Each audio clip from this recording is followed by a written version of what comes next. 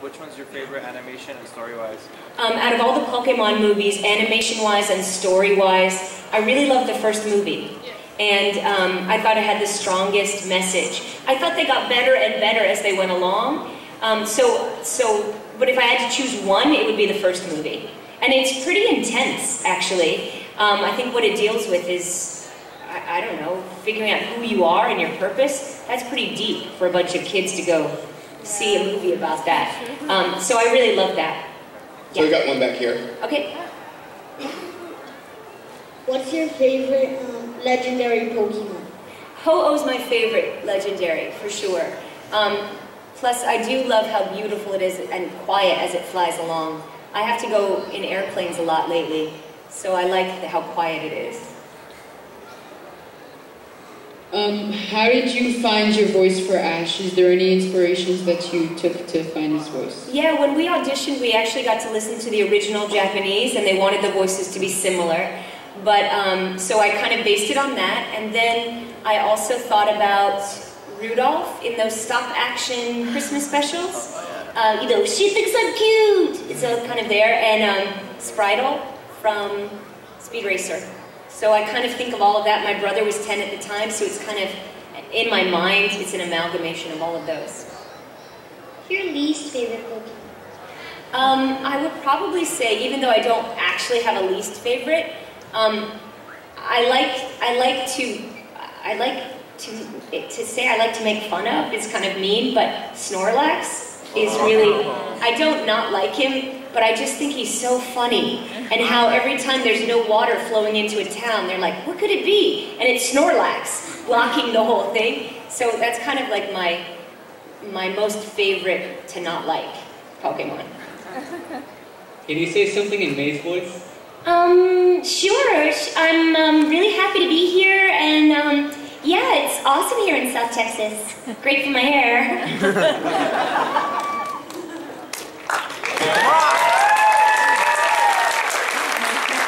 No time for applause, you've got too many questions. If you could end the series your way, how would you end it for Ash and everyone? If there was the ending, I would like it to be kind of like in the Bob Newhart show, when he, in that second series, when he woke up with his wife, Suzanne Plachette, from the first series, and it was all this huge dream. And I would love it to end with me waking up, you know, Ash coming back with me being the voice of like, wow, what just happened? I would like it to be like that. Because really, I miss being on the show so much. So that's just me being selfish to come back. Yes, thank you. They know where to find me. Hi, Veronica. Hi. It's not a question. I wanted to show everyone my Trico voice. Okay. Trico! Trico! Get in the ball, Trico! Nice job.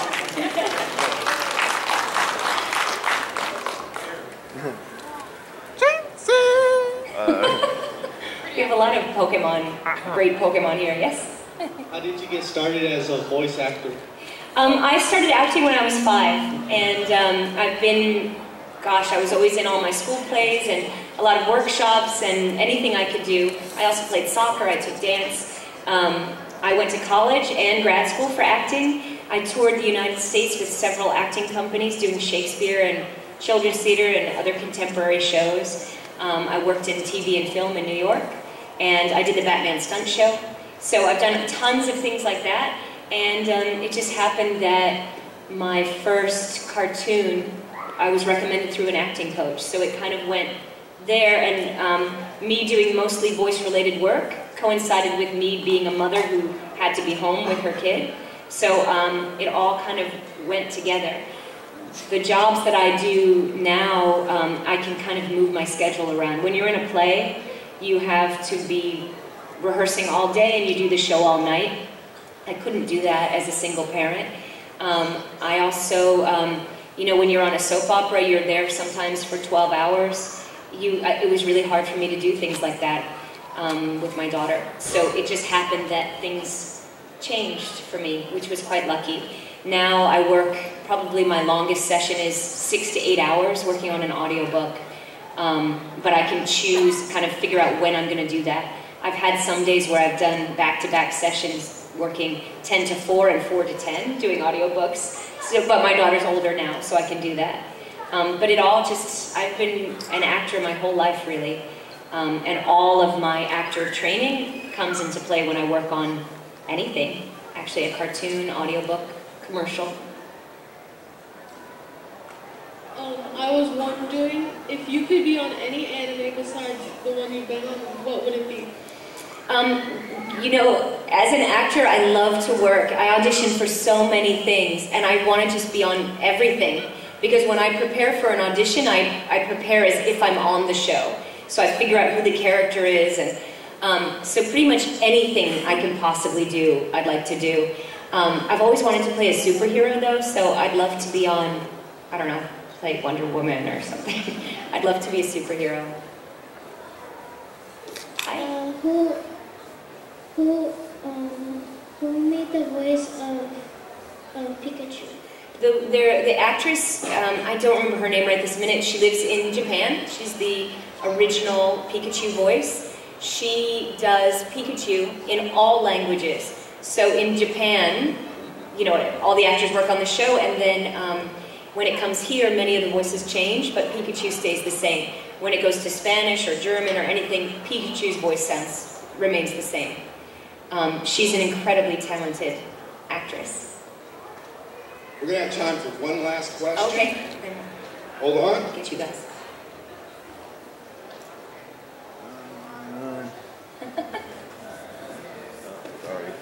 Thanks. I just wanted to embarrass my sister. She wanted to know, what do you feel about Pikachu's rapid weight loss? Since we were replaced, I don't really watch the show anymore, but I have seen pictures, and I do think it's a little bit weird, actually, because Pikachu is so cuddly, and in a way that roundness is what makes it kind of like a baby, and so, like, I don't know, so lovable. And with it being leaner, it's kind of, it takes some of the cuteness away, I think. But Pikachu's still awesome. Let me just get these last two. What's your question? What's your opinion on the Pokemon Heroes movie? Pokemon Heroes movie. My opinion on it? Yeah, like what do you think of it? What's your favorite scene? I liked that there was so much water in that movie. It reminded me of Venice, so I really liked that. I don't know. Otherwise, I liked it. I don't know anything specific about it that I could tell you. Latios, I like them. You are they? I like them. Yeah. Your last question? Yes. Since, you know, to celebrate the 20th anniversary of Pokemon this year, the 20th anniversary of Pokemon. What are your thoughts on the Blu-ray releases and the DVD re-releases of the first three, the first movie, 2000, and Pokemon 3, now that it's available once again, since, you know... So they've released the first three movies on Blu-ray and DVD. I think that's great. It's amazing. It doesn't affect me at all. Yeah. And they kept your voices too. Yeah, which is great that they haven't dubbed us over. I think that's awesome. That would be so sad. I didn't think that was possible, but I don't know if they would do that or not. But I think it's amazing, especially because I've gone to so many conventions and met so many incredible people. The fact that I see now people who watched the show when they were kids and now their kids are watching it. And it's just the true testament that all of us, that one thing that you do, that one thing that you say, you have no idea how far that can ripple out. And look, here we are, for me, 18 years after I started working on Pokemon, when I first woke up in those little ash pajamas to go out, we are still talking about Pokemon and how it has affected our lives. And that is amazing to me. So if it's because they've re-released a movie, or now it's on Netflix, or people are watching it because they still have their VHS tapes, it's an incredible thing. And I'm just so happy to be part of this discussion with all of you. So anyway, thank you for your question. Thank you all so much for spending this time with me. Let's give it up for Veronica. Thank you very much.